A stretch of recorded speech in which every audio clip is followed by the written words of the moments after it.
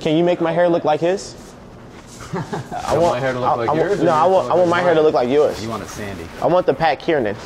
Hi, I'm GQ's Mark Anthony Green. By day, I'm a writer for the magazine, and by night, when I'm not searching for exotic hand lotions and leather pants, I'm hanging out at our barbershop at Barclays Center, getting haircuts and talking with interesting people. Hopefully, they don't f*** up my hair too bad. Are there any news people, anchors in your family? No, just me. What made you want to do it? I don't know. I was interested in it from like 6 years old. I love the news, and B, I was always interested in broadcasting. You had to be a really cool kid loving the news at 6, you know? You're messing with me, right? Yeah, I'm messing with you. Has there ever been a news story that was like your most difficult? Well, I mean, the two most difficult would be September 11th and Hurricane Sandy.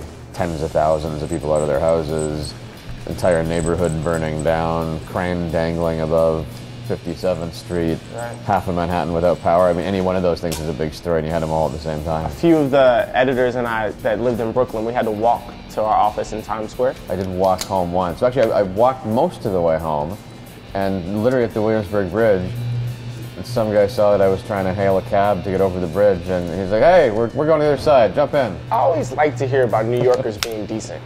You know, like, that's good. A lot of that happens in New York. We get a bad rap. New Yorkers are infamously tough on their sports teams. Yeah. Are they just as tough on their anchors? No, people are very nice. Like 99 out of 100 interactions with people. Because I ride the subway home every day, and more often than not, they'll end up having a conversation with them for 5 minutes. Always very favorable. Tell us about when you wake up and what time you have to be at work. I have to be at work at 4. Let me speak on behalf of all GQ editors. If we had a 3:07 wake-up time, you guys would get one magazine a year. It would be Gentleman's Yearly. You're like one of these guys that's on the subway at 9 or something? I'm one of those guys. I feel good about being on the subway at 9. I feel accomplished. Can I just say, though, I'd rather be wedged between two obese New Yorkers than have to get up at 3:30 every morning. All right, well, we all pick our path. We pick our battles. And that's the beautiful thing about America, you know? What's the biggest difference between Canadians and Americans? I think it's true that Canadians are exceedingly polite. Yeah. Americans are more opinionated. So you're really big on social media. The kids would say your Twitter game is dope. Oh, that's good. Twitter is fantastic both for dissemination of news and for news gathering. Twitter's a big part of the way that news gets put out now. So you hear that, American people?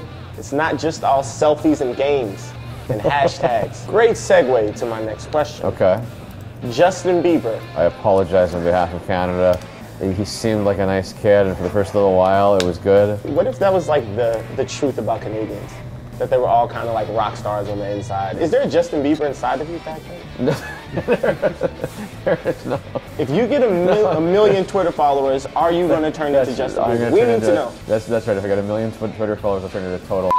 No, but it's been a tough year for Canadians because between Rob Ford and Justin Bieber, the people are not being well represented. I understand the element of appeal of Rob Ford, which is that it's a politician who just does what he wants to do and really goes about his I am a man of the people, I'm a regular guy thing. But there's a line between that and crack.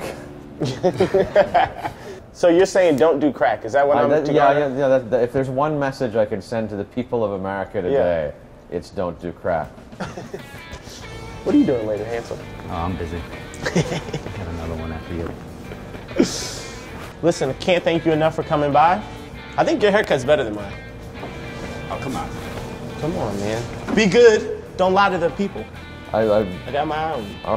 I'm all over it. Thank you. All right. Let me know if you need help with the news later, man. Yeah, we'll have you on sometime. Yeah. Okay, I'm camera ready. All right. Could everyone quiet down, please? Thank you. So that was me and Pat Kiernan, the coolest Canadian in New York City. If you liked it, click the little thumbs up weird icon thing. And for more of GQ Barbershop, subscribe to our channel. See you guys next time.